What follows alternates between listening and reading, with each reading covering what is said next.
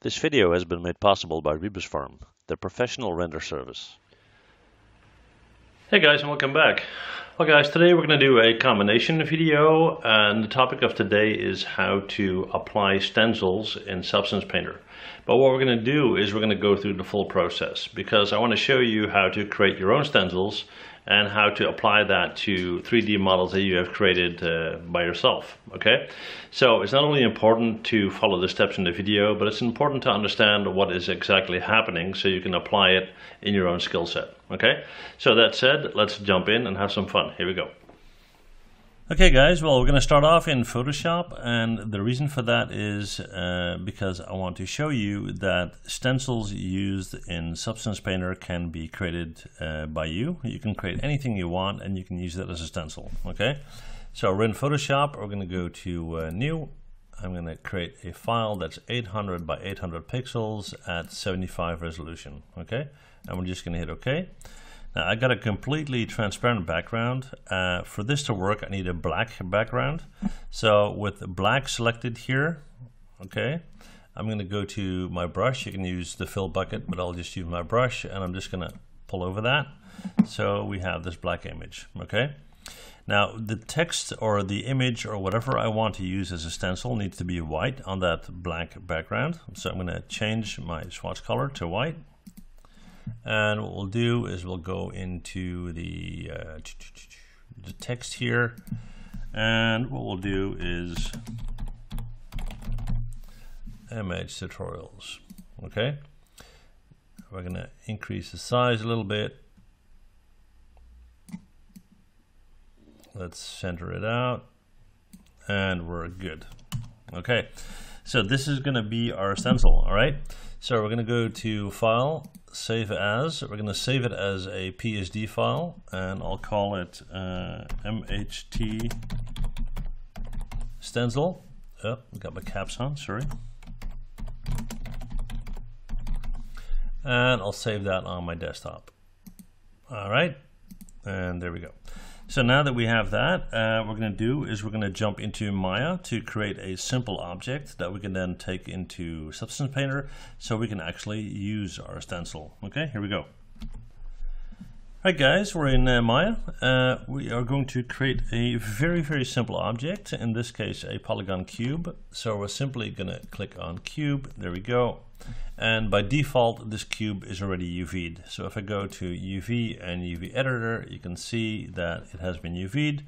So we're ready to go. And with this selected, I'm going to go to File, Export Selection, and I'm going to export that as an OBJ. And I already have a file with a similar name here, so I'm just going to overwrite that one.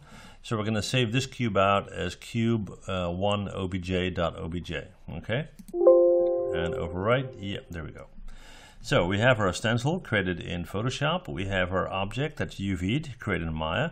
And now let's bring these two into Substance Painter. Here we go.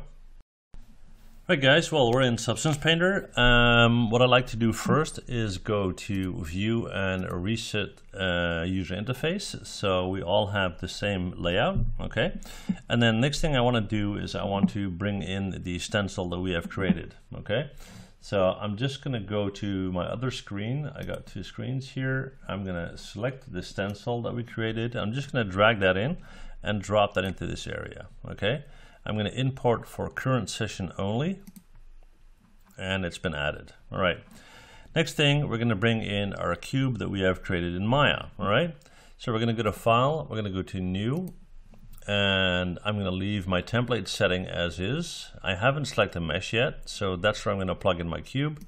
So select and cube. Okay, I'm going to leave this as is. I'm going to leave it at 1K map size. That's good. I haven't baked any maps yet, so there's nothing to add, and I'm just going to hit OK. We'll give that a sec. And if I now scroll out with my middle mouse wheel here, you can see that our cube has been added. And just to prove to you that this is in fact the UV'd cube that we created, if I go to my 3D 2D view, here is our UV layout. Okay, and back to 3D. Right, now before we apply our stencil, I want to put some kind of material on our cube just to make it look a bit cooler. So let's see, we'll go into smart materials here and we'll go with steel. Let's see what kind of options we have here. Preferably something that is, yeah, let's see. Yeah, we'll do this, scratched steel. Actually, before we do that, I forgot one thing we need to do first. First, we need to bake maps, because when we apply the materials, they have to leave that information somewhere, okay? So I'm gonna hit Bake Textures, and normally you would choose which one you want. I'm just gonna select all of them, and then later on we can pick and choose which one we want. Now, when you do it that way, you will get some errors in your log file down here, because it doesn't have all the information to bake all the maps properly, but the ones we need were good, okay? So I'm going to click on shelf to go back. We now have our maps baked that will allow us to store information as we change the texture here.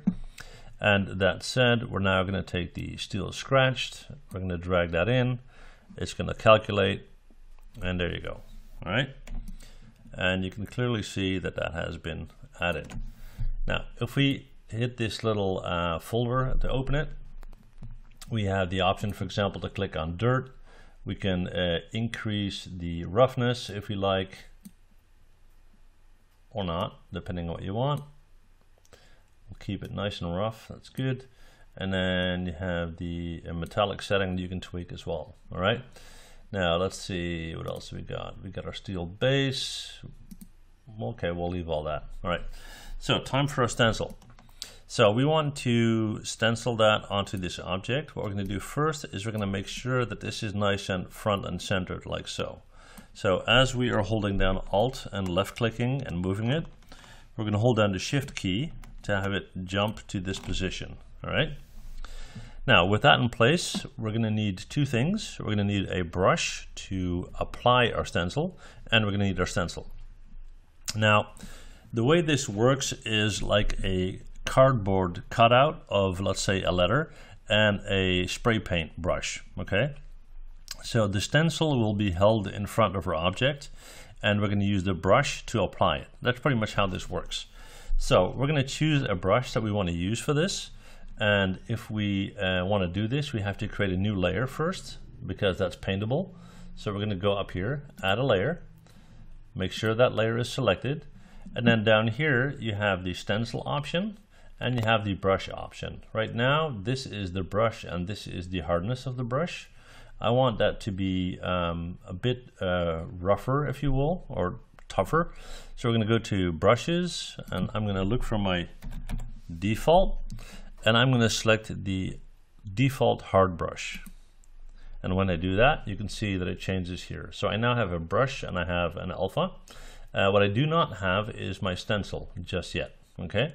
So now we're going to go down to stencil, we're going to click on that, and we're going to look for our MH tutorials stencil. There you go.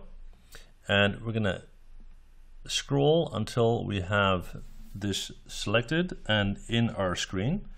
I'm going to hold Alt to move this, so the text is properly in front of my cube here.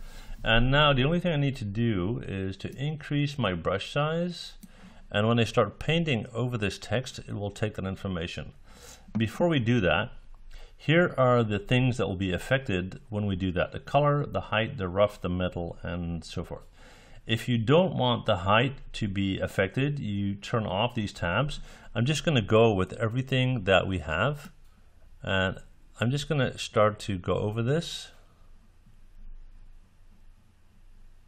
like so.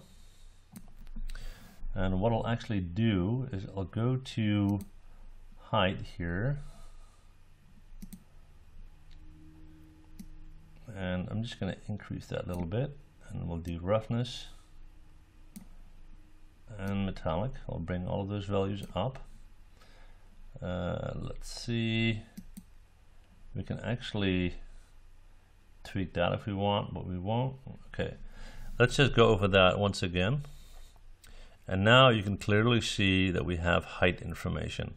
And in this case, because of our settings, it's embossed on top of our material. And if you don't want that, what you do is you take a negative height value. So what we're going to do is we're going to go down to, let's say here, hopefully I'm at a negative value. Oh, I'm on the wrong slider. Sorry guys. Sorry.